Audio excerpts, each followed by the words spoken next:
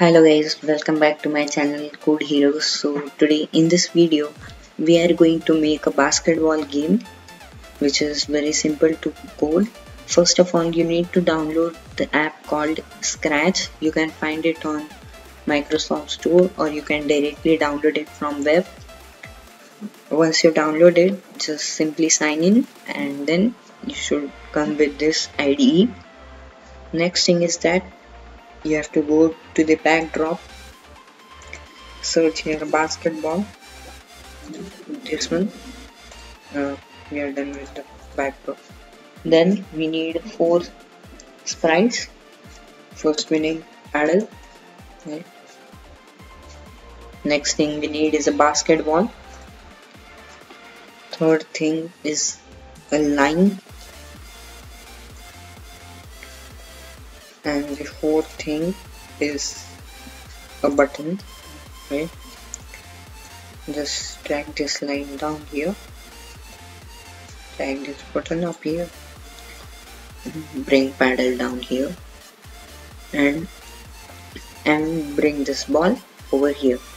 Next thing is that go to button, go to costumes, click on arrow, and just drag this background and delete it. Then what you need to do is drag this a little bit and change its size to 25. You have to change the size according to your background, and just select this paint over here, select simple color and then make it white, and just paste it. So you should drag up it up, and it will cover this portion. See, we are done with this sprites. Now let's begin with the coding. Before we begin with the coding, make sure you like, share, comment this video and subscribe to my channel. I have a Discord server, you can join that server too. So just go to event, just click this flag one. This means when the game is started, we need our ball to reset its position to set x to 0 and set y to 150 minus 150. So this command will bring our paddle back to its original position when the game restarts. Next thing is that go to control, forever, then if then. So when we press the right key, left key, then our paddle should move to left. So we again are going to go to motion and then change x by -10. Again we go to control, if then. If we go to sensing again, if right arrow is pressed, we need our paddle go to right. So let's check if it's working. Okay, it's working. So our paddle work is done. Now with the ball we need 3 paras. We are going to do 3 paragraphs. If you go to events, when game is started, again we need to reset the position of ball. So if we go to motion, set x to 0 and set y to into minus 120. Okay, then control, forever, then if then. So if the ball touches paddle,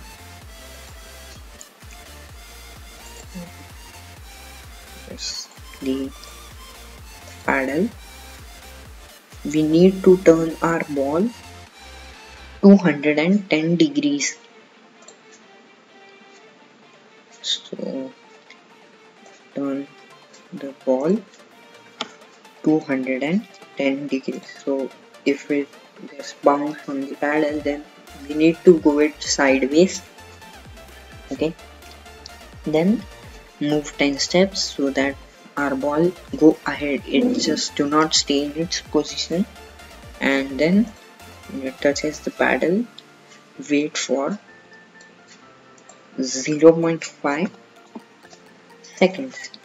That's our first paragraph. Then the next paragraph, we go to events over here, and one more thing, we have to make a variable and type it as score.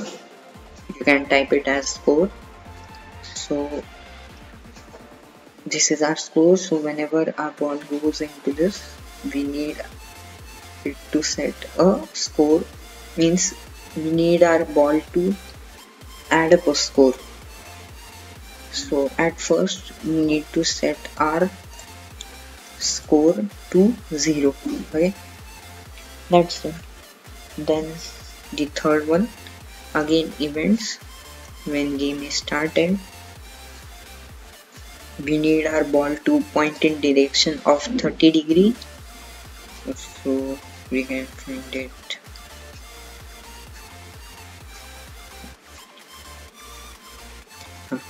Here it is, point in direction 30 degree. So you can change these values according to your wish. One more thing I just noticed now, that we should decrease the size of this ball. Like this size over the basket, it should feel like it's going inside the basket. Next thing, move 10 steps so the ball moves ahead. It just do not stay in its position. Then we go to control forever. Again if then, not the if then, sorry, we don't need if then right now. Again we go to motion and you select move 10 steps basically, and if on edge bounce. So if on edge, bounce and move 10 steps again. So our code with the basketball is done. Okay, let's just see if it's working or not. Okay, it's working, it's bouncing on the ball, everything is working fine. Next goes with the line.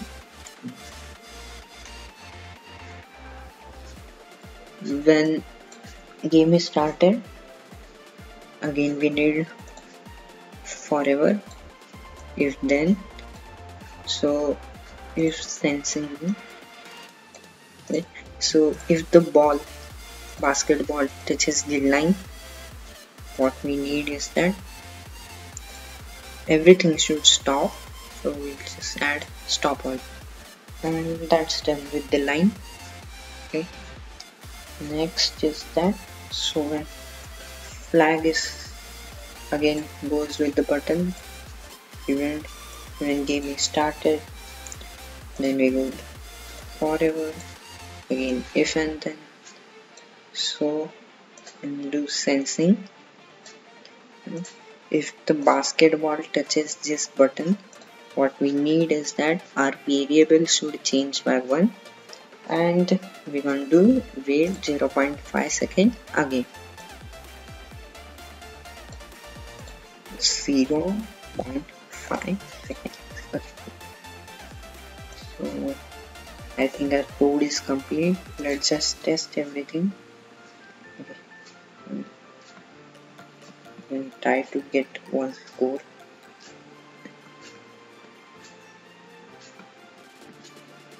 Ball must go in the basket, otherwise no score. Sorry guys, it's my variable, we have to change it by score, and then it must work fine.